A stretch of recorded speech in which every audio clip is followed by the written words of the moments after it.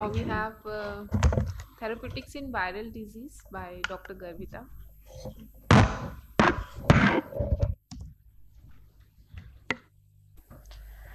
Good morning, all. Sorry. Good morning, all. I'm presenting the therapeutics of viral disease, the old and new. Beginning from the history of the viral keratitis, the viral therapeutics, in the year 1959, Dr. William Prusoff developed idoxuridine as a potential anti-cancer agent.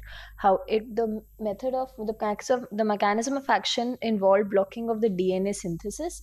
It was too toxic as a systemic agent. However, it proved to be a good topical treatment against the DNA virus, which is the herpes simplex virus. Hence, in the year 1962, it was marketed to be the first treatment of choice for herpes simplex keratitis.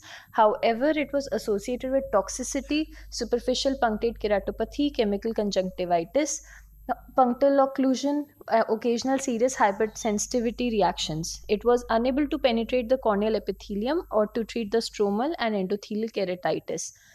Therefore, gradually over a period of time, multiple drugs, especially acyclovir, was developed in the year 1982. The multiple regimens available are topical and oral antivirals, which I will explain. First topical antiviral was acyclovir, available as 3% ointment given 5 times a day for 7 days, then 3 times a day for the next 7 days.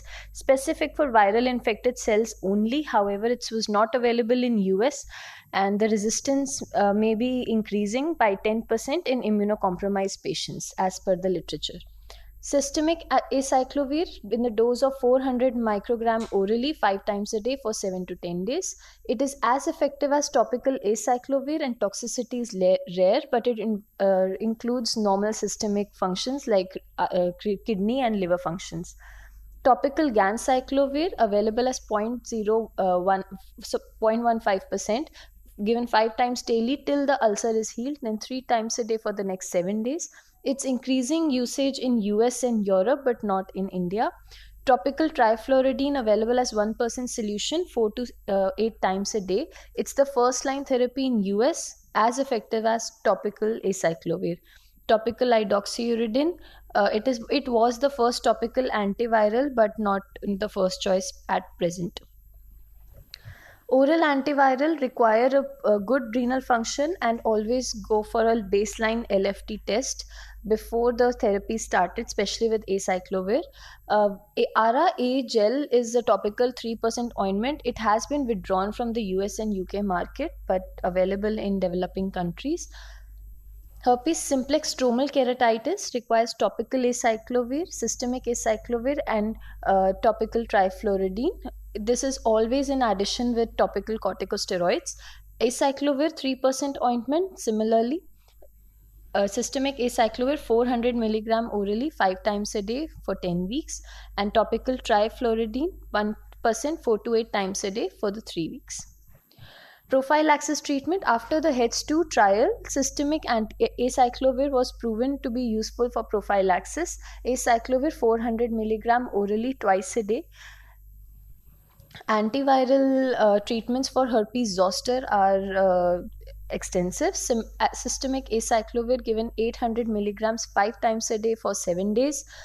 In detail, if we go about it, the non-ocular involvement at onset treatment must be started at 72 hours after the onset in order to limit the infection.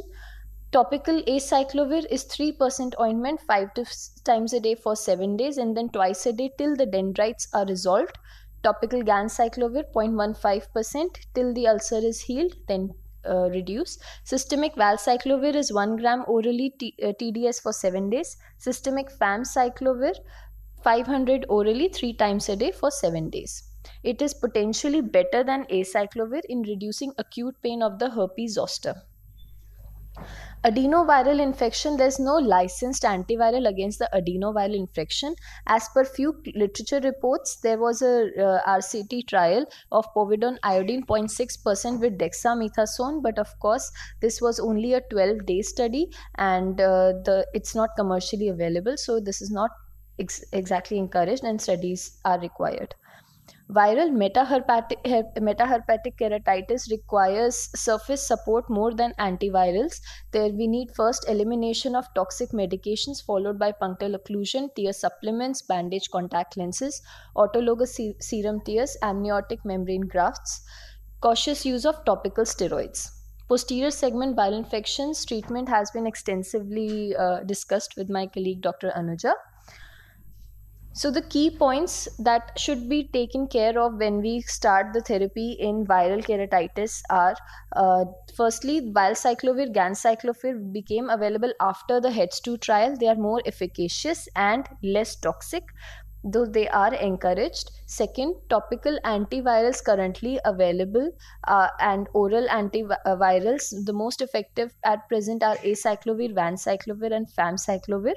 Prophylaxis with oral antivirals is suggestive in patients with HSV keratitis, especially if they go for a refractive surgery or a cataract surgery.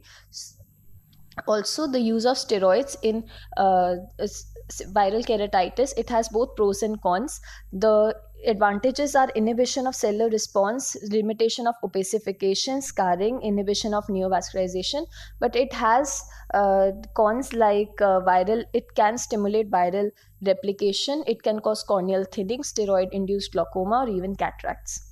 HSV can lead to latency and recurrent disease in the nerve endings. There is at present no treatment for latent infection. Only when it goes into active states, only then we can treat the patient.